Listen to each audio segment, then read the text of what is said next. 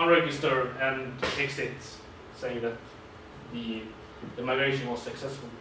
So this means that if other objects still send messages to the old object, it will be transferred.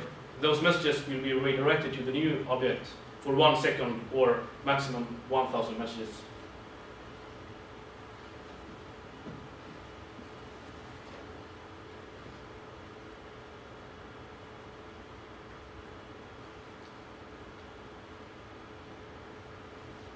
And here is how I do the polyformis. What I'm doing here is just changing the player object from, for example, a player to a plant.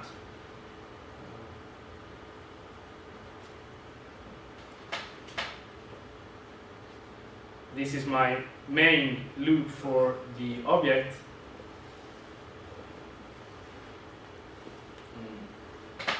I do some stuff here that we don't need to care about the tick.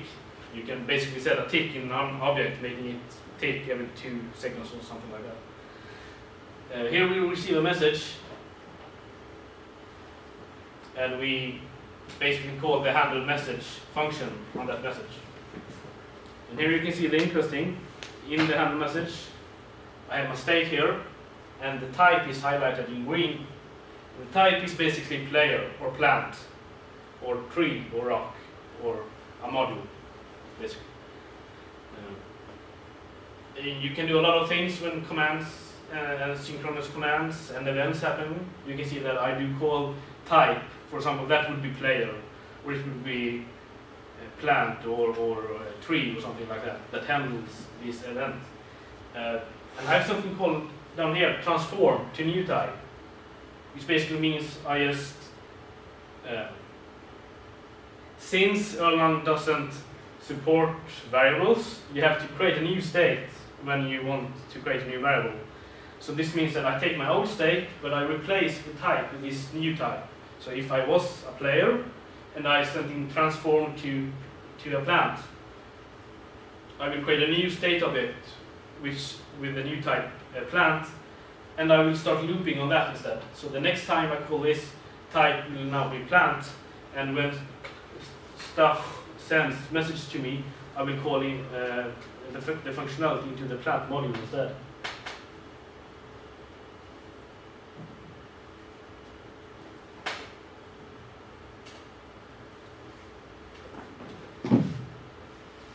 That was all about the server. I still have 7 slides to go, so we could either take a break or have some questions. No questions?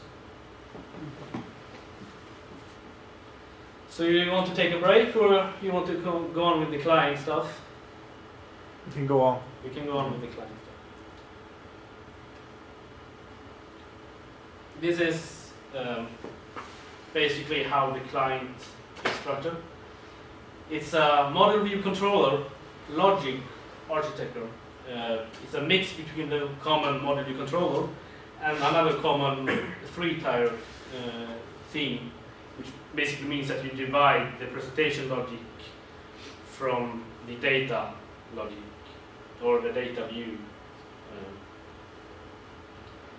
It's built on weak references, which means that the model and view and controller and logic are not really dependent upon each other. They can call each other in different ways, but they don't really, in the code, they don't really have any dependency on each other. It works like this. The controller listens for network or keyboard or mouse input, or joystick, or basically any kind of input. It creates events and sends those to the logic. The logic decides what to do. This will also result in the logic putting stuff into the model, and the view basically renders whatever is in the model. So this means that you can actually delete the view while running the game client, and the game would still be running, but you wouldn't see anything. So you could basically, for example, change from OpenGL to DirectX during runtime without having to restart anything. You could you just do it like that. It will be a window, the window will close up, and the new window will be up again, and the game will just run as usual, but with a new DirectX implementation.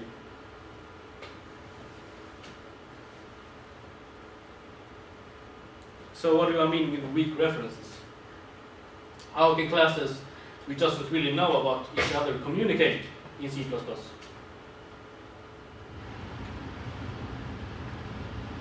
To take a look at this, you see that we have a model listener class which the view inherits, and the model view, the model listener class is really an interface. An interface in C++ means that when the view inherits model listener, it has to implement those three functions, or else the code won't compile. So this means that when the model here calls the model listener, it knows that these functions exist. So the view inherits from the model listener, and then it calls into the model, registering itself as a model listener. So the model actually gets calls saying, oh, a model listener registered on me. So whenever something happens, for example, when an object is created, I go through a list of my listeners and just call an object has been created in them. It doesn't really know that it is the view, it just sees it as a number of model listeners.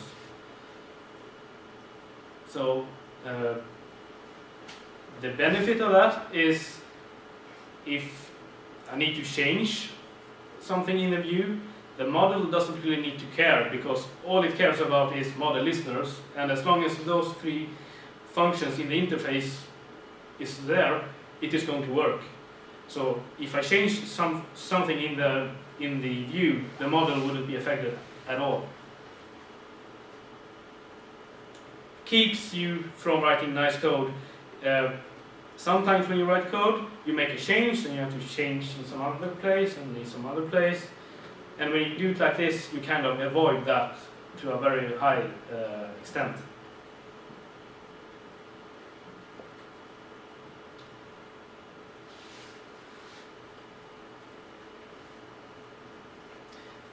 So this is a auto-generated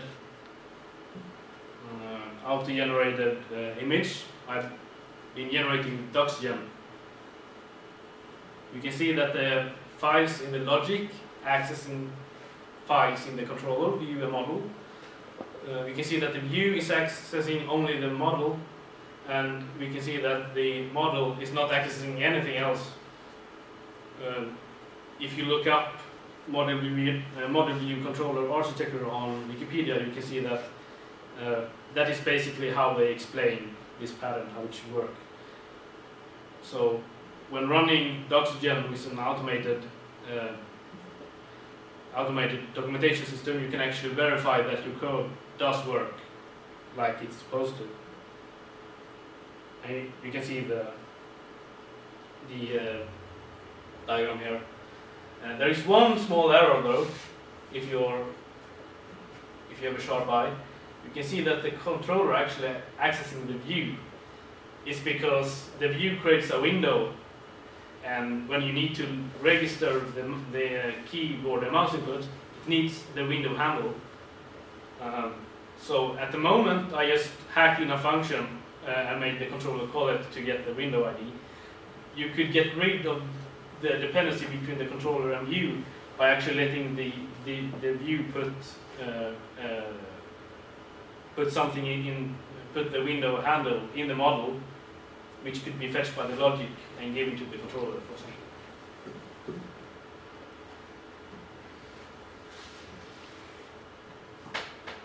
Here's another example.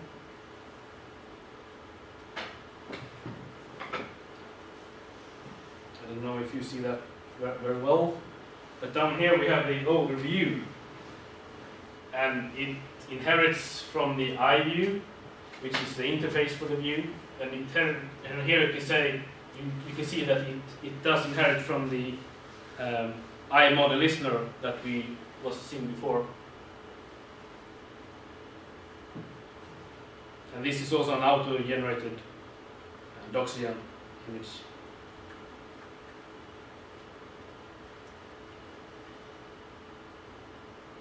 Another kind of great idea with this,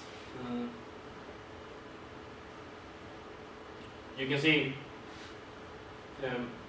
how the system actually, with the weak references, that the system doesn't really know about each other. For example, if you, I can zoom in here, when the view, which is an ogre implementation at the moment, actually get a pointer to the model, it doesn't really get a pointer to the model, it gets a pointer to an interface to the model. Like here, Abydos iModel, I stands for interface. So when you get a reference, you get a reference to the interface, which means when different things communicate, they don't directly communicate, they do get interfaces, pointers to each other. And here you can see how it registers itself on this model. And behind this, I could, for example, have a model, I could have different models. I could have a model that has some physics in it, or I could have a model that doesn't have it, and I could have just change the model around without actually having to change this class.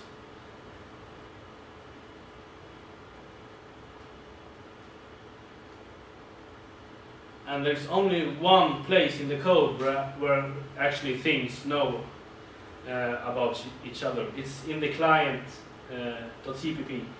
In the beginning, when I actually create all the different systems,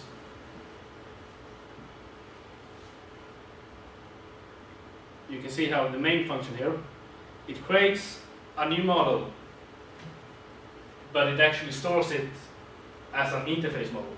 I create a new ogre view, but I don't store it in an ogre view, I store it in an interface view.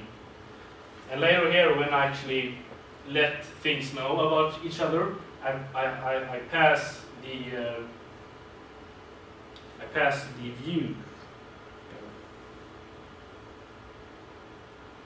Here you can see when I create, for example, the state manager or the sound system, they get the pointer to model view, which are not really models or ogre views, but interface model and interface view. So this is the only place in the system where I actually need to decide which implementations, for example, if I should use ogre or DirectX or some other game engine or rendering engine, which makes it a quite simple system when you want to replace functionality. For example, we recently changed from ODE physics to bullet physics, and this means that when I did that, I didn't have to change anywhere else as long as I had the same interface. As long as the interface was the same, I didn't need to change anywhere else in the code to replace my ODE physics to the bullet physics.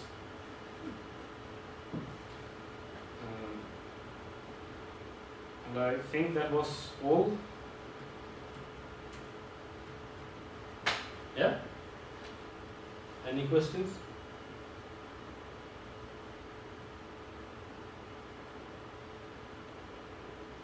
How many years have you spent developing the MMO server? I started to develop the MMO server in 2008. So actually 2006. I tried some versions first in Python for a year or something like that. So it was about 2007, I think. And I actually managed to get a server up and running, and it was working. You could log in, and there was a rabbit, and you were a ball, and it had physics. You could run around and hit the rabbit and everything. And you could be 2 players. It was awesome. But then I kind of thought to myself, how is this supposed to scale? I had to, do inter-process communication between the different servers, and I just thought there is no chance for me that I could make this highly scalable myself within a reasonable amount of time. So that's why I did some research on better ways to do stuff, and how I ended up using Erlang and C for the server. Yeah. What happens if the main supervisor crash? What do you say? The main supervisor for a server. What was the question? The supervisor. Yeah. The highest one. Yeah. The ones that keeps. What if that one crashes? Then everything crashes. Okay. It's you generally have supervisors that you can say to a supervisor, if you crash like more than 100 times in a minute, you should, or if the things that you're supervising crashes more than 100 times during 10 seconds, you just crash for yourself. And if the other supervisor higher up catches that, it could have the same pattern, like if I crash more than 10 times during 10 seconds, I will crash myself, and the crashes will escalate up in the system. And in my current system, it basically means that if enough things crash really fast, it could cause the whole system to crash. That is why you generally create applications which have their isolated supervisors.